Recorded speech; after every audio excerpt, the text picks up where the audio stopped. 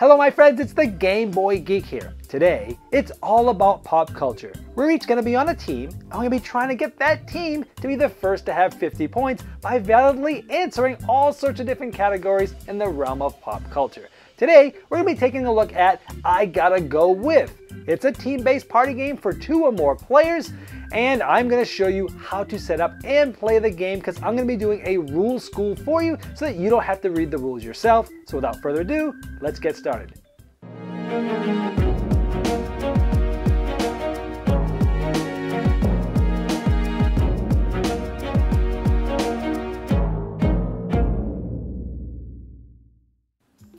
I Gotta Go With is a team party game for 2 or more players where you're going to be trying to work together to come up with valid answers of all different clues in different areas of pop culture.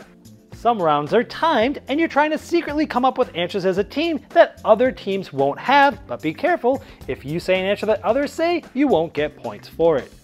Some rounds allow teams to go up against other teams one at a time until there's only one team standing with valid answers. Other rounds force you to select one single person from your team to be the one to answer it, and sometimes you'll get to select the people from the other team that are answering it, so based on the category and knowing who's playing, you can try to get the most points. And if you're playing with only 2 players, or you're with a big group that just wants to sit around the couch or on a road trip, there is a quick play variant that allows you to play this game anywhere. To set up, you're first going to split up into different teams. Each team is going to get a pencil and some paper, and each team should not have more than 5 players on each team, and you can have more than 2 teams, but if you do have more than 2, you'll need to get another writing implement because the game comes with only 2 pencils. If it's your first time playing, you'll need to put together the spinner. You'll find the 2 plastic black pieces. You'll take this disc and put it from underneath and push it all the way through, just like this, and then you'll take the spinner and you'll place it in here just like this.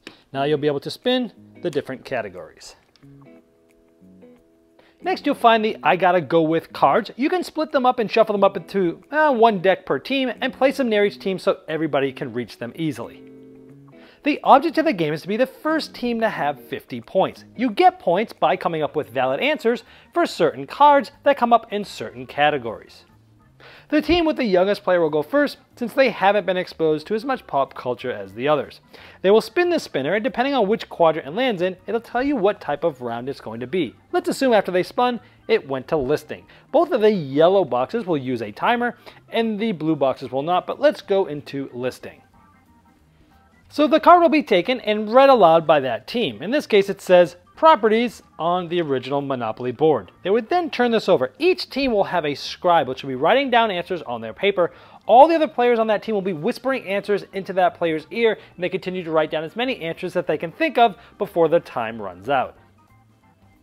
And once the timer's up, the teams will read through their answers, and if any other team also has that answer, they cross it out and it's not a point. For example, let's say this team says boardwalk, but another team has it, so all teams that have it just cross it out because it's not going to be worth anything. Park Place is a popular one, another team had it, so even if one team has it, it gets crossed out. But let's say none of the other teams had Baltic Ave in Illinois, I'd get a point for each of those, so our team would have 2 points from this round. And you can keep track of points on a separate piece of paper. Head-to-head works very similarly to listing. It's going to use a timer, and you're going to be listing answers, but only one player will be doing it. Once the category has been revealed in red, each team gets to pick one player that will be the one writing. No one else can talk to or help them out. That player's by themselves writing their answers on their sheet of paper, just like in listing. And once the time runs out, that player from each team will read out the answers. It's scored the same as the listing rounds. Now, no member of a team can take 2 consecutive turns in head-to-head rounds.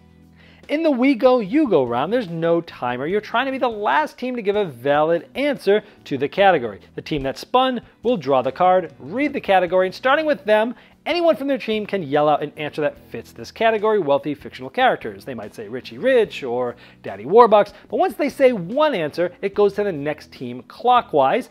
Each team has between 5 and 10 seconds to come up with an answer. You can decide what that time is before you start the game.